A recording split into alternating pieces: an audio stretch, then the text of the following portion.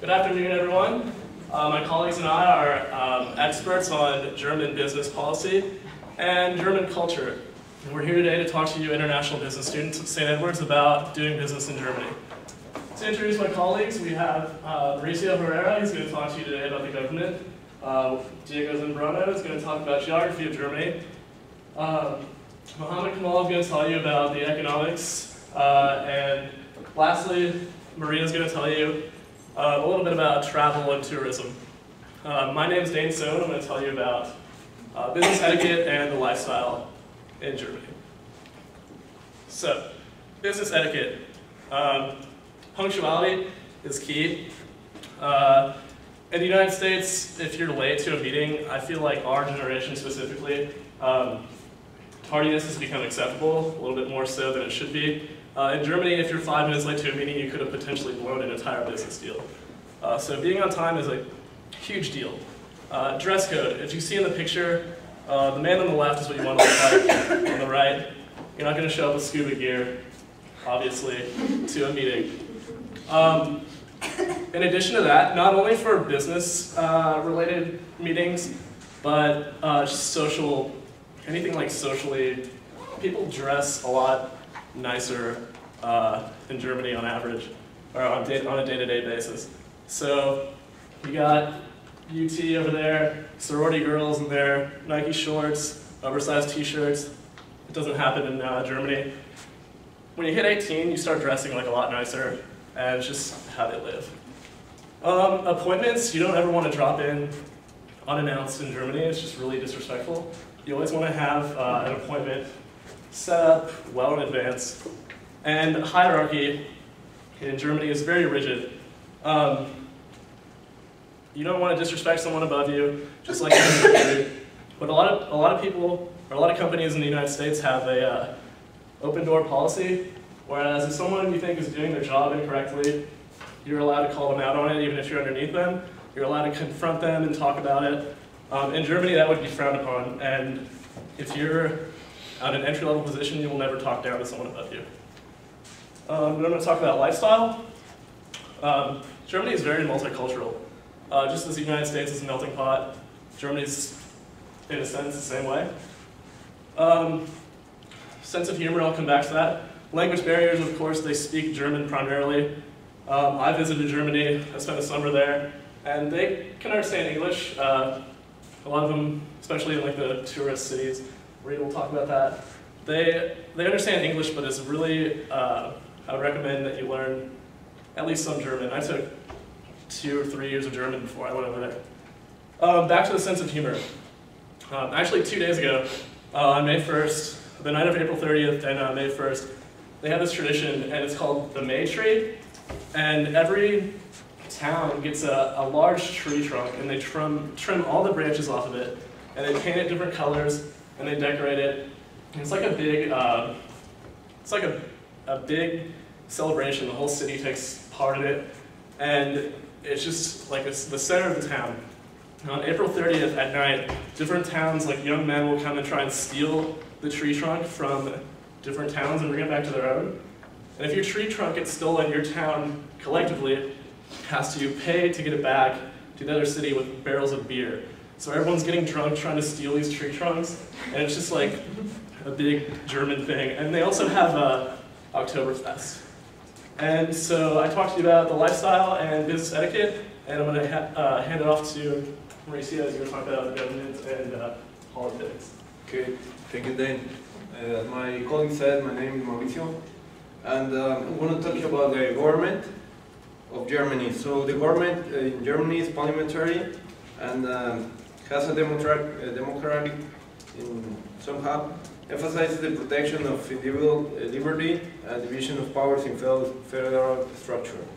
The Chancellor, whose name is Angela M., which is the Prime Minister, heads the executive branch of the federal government, and the duties of the President are largely ceremonial. The Chancellor, as I said, heads the executive power.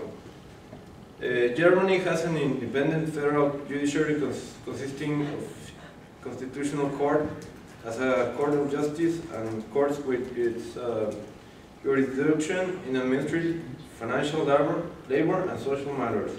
Now I'm going to talk to you about some political parties, which are 5, Germany, and the first one is the Christian Democratic Union. They have adherents among Catholics, Protestants, rural interests, and members of all economic classes. The second one is the Social Democratic Party. It is originally advocated the Marxist principles. Also, is one of the oldest organized political parties in the world. The third one is the Free Democratic Party, which supports the free trade and reducing the role of the state in economic policy.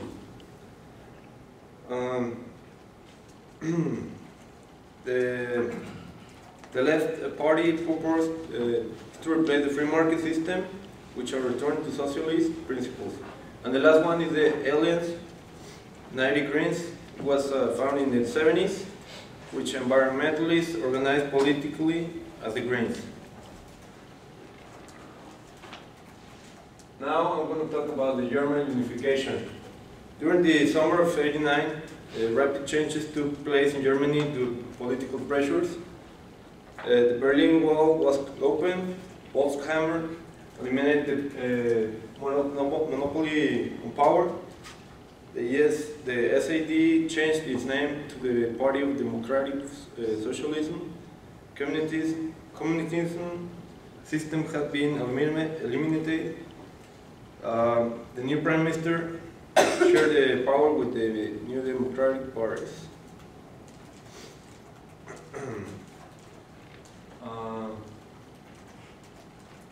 Berlin, shortly after World War II, became the seat of Allied Control Council, which was the governed Germany as a whole until the conclusion of peace settlement. The Soviets refused to participate in quadruple administration of Germany. Then the Western Allies continued to exercise the supreme authority. Now I'm going to turn it to Marina, who's going to talk about tourism in Germany. Thank you. As you said, my name is Marina. Okay, according to the Travel and Tourism Competitiveness Reports, Germany is rated as one of the safest travel destinations in the world. It is also the 5th most visited country in Europe, with a total of 369.6 million overnight stays per year. Germany is home to many numerous festivals, parades, and fairs that are attended by millions of people from all around the globe. Some of these include Oktoberfest, which I'm sure many of you are well aware of. It's held in Munich during September and October, and on average 6 million people attend this annually. There's also Cannstatter Volksfest, which is in Stuttgart, which is also in September and October, and 4.2 million people attend this annually. And then there's the largest fair on the Rhine in Dusseldorf, which is held in July, and on average 4 million people attend this festival. The German Tourism Association publishes statistics on the most visited landmarks. The Cologne Cathedral is Germany's most visited landmark with 6 million visitors annually. In second and third place are Reichstag building in Berlin and the Hofbrauhaus in Munich. More than 30% of Germans spend their holidays in their own country. With 133 million foreign visitors, Germany is ranked 7th most visited country worldwide. In 2010, 27.2 billion euros were spent on travel and tourism alone, which was equivalent to 3.2% of Germany's GNP. In terms of overnight stays, travel to the 12 largest cities in Germany more than doubled between the years of 1995 and 2005. This increase is due to the growth of cultural tourism, often because of educational or business traveling. The top 5 most visited cities are, in first place, Berlin, which had 17.8 million overnight stays in 2010. Munich with 9.8 million overnight stays. Hamburg with 7.7 million, Frankfurt with 5.4 million, and Cologne with 4.3 million. Things to do and things that Germany has to offer is in the winter they offer skiing, cross-country skiing, snowboarding, bobsledding. You can also visit the most large cities with museums and the food that they have to offer and the nightlife. And there's also hiking in the most well-preserved forest almost around the world. And as for the quality of life, Germany has the world's highest level of education, technological development, and economic productivity. As you can see on the slide, Bayern was named one of the 10 top largest companies in Germany in 2010 by the Forbes list. Since the end of World War II, the number of youths entering universities has more than tripled, and the trade and technological schools of the Federal Republic of Germany are among the world's best. Germany is broadly a middle-class society, and their government provides a generous social welfare system that includes universal Medicare, unemployment compensation, and other social needs. It is estimated that the population of Germany will decline from its current 81 million to around 70 million by the year 2050. This is due to the declining age. It will reduce the workforce by 6 million people by the year 2030, and this threatens to become a constraining factor for Germany's prosperity and growth. I am now going to hand it over to Mohammed, who's going to talk about Germany's economics. As Dan said, my name is Mohammed, and I'm going to talk about Germany's. Germany is the 5th largest economy in the world and the largest economy in the Eurozone. It depends heavily on its exports to drive the economy, and with a strong network of trade relationships amongst all the major trading countries all over the world. Its strongest commodities are automobiles. Germany's main imports are machinery, vehicles, chemicals, and food and textiles, with a total of 1.12 trillion US dollars. Their main exports are vehicles, machinery, chemicals, and textiles, with a total value of 1.33 trillion US dollars. Their main partners are the Netherlands, the United Kingdom, China, France, and the United States. Now I'll be talking about their needs. Following a recent recovery from the recession, growth has slowed, and the current economic situation is facing a multitude of challenges. On the structural side, however, Germany has made major progress, notably in the labor market.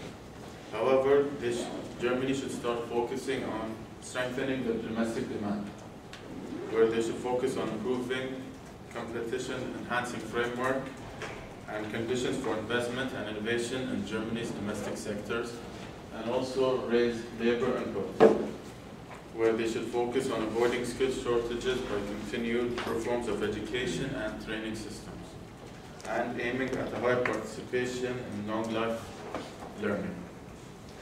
Also, the Federal Statistics Office in Wiesbaden said that Germany has a strong domestic economy, which is fueled by investments and construction and the rise of exports.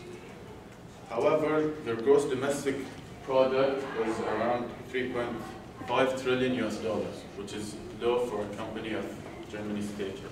However, their new economics minister, Philipp Rosler, said that Germany is the engine of growth among the industrial nations, and not just in Europe. Here's a graph of Germany's projected labor input if nothing is done, and as you can see, there's a dramatic decline over the labor force.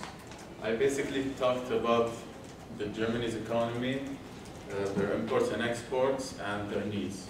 Now I'll be handing it off to Diego, who's going to talk about the geography. Alright, so as Mohammed said, my name is Diego Zambrano, and I'm going to talk a little bit about the geography and renewable energy in Germany. Germany is located in Central Europe, and it stretches from the Alps to the Baltic Sea in the northeast part of the country. It covers a territory of 357,000 square kilometers, and to get that into perspective, that's about half the size of Texas. Its neighboring states, it has 9 neighbors, second only to Russia. And its largest cities include Berlin with 3.4 million inhabitants, Hamburg with 1.7, and Munich with 1.3. The physical geography, the northern part of the country lies under the northern European plain, as you can see in green in our map. And then moving south from that, you can see features that are hilly, and that's where the southern part of Germany forms, and that was all formed during the volcanic activities during the last ice age. In the south, to the east, we can see the Bavarian forest that is along the border with Bavaria and the Czech Republic. And in the southwest part of the country, you can see the Black Forest, and that is bordering with France. Now a little bit about the climate in the country. It is temperate and marine, with cloudy, wet winters and summers, with the south with an occasional warm front. The northwest part of the country is extremely oceanic, and rain falls year-round. A little bit on the human geography. As Mohammed said, I think, it's the largest country in the European Union with 81.8 million inhabitants as of January 2010. And it is the 15th largest.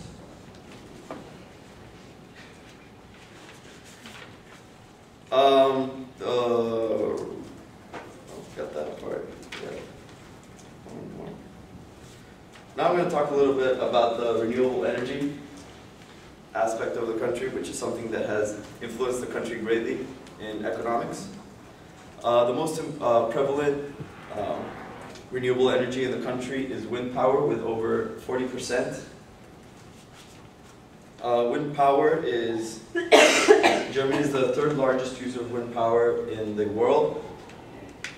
And the percentage of increase in renewable energy in Germany, since 2000, it was 6.3%, and in 2011, it is now more than 20% of the country's electrical use. Geothermal power is something that has been growing in the country as well.